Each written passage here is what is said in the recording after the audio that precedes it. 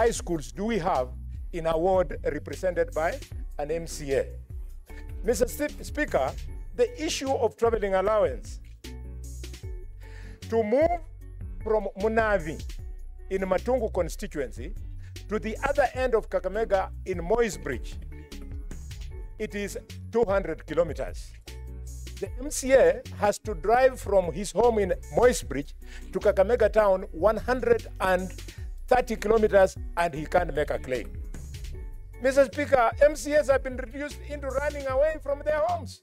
They don't sleep at home because when people come in the morning, they have no money to spend on them. Mr. Speaker, the MCA of Shey Ward, in Kakamega County has a ward which has got a bigger voting population than 20% of all the constituencies of Kenya. That kind of person cannot represent people. Mr. Speaker, we just have to come out. We are lucky we are in the Senate. We are not unlucky like them. We have the highest platform in the country. Let us do all that it will take, up to and including, Mr. Speaker, as the Chief Whip, I want to speak. We can choose to take a position that we are not going to pass a critical bill like the Division of Revenue Bill until the welfare of MCAs is addressed. And if the government thinks that MCAs are important, pay them. And if you don't think they are important, remove that category so that we know how to deal with the problem. Mr. Speaker, I'm not speaking from theory. I hosted the 90 MCAs of Kakamega County in my home in Marinya. And Mr. Speaker, they told me that there is something they are crying for called financial autonomy. We want our county assemblies to have financial autonomy so they are not captured by governors.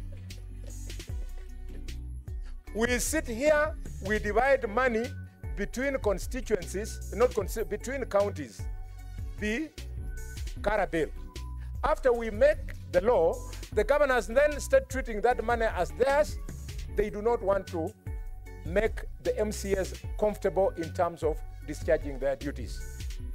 Members, let us not fall to the prey of being set up against members of the National Assembly.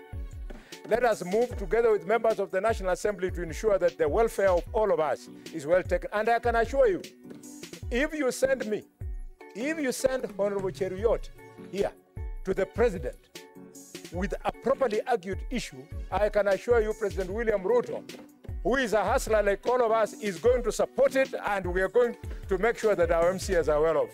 Thank you, Mr. Speaker. Senator Onyonka, you know, I've not called you up. You're out of order. You're totally out of order, and I'll give you the caution, the first caution of the day.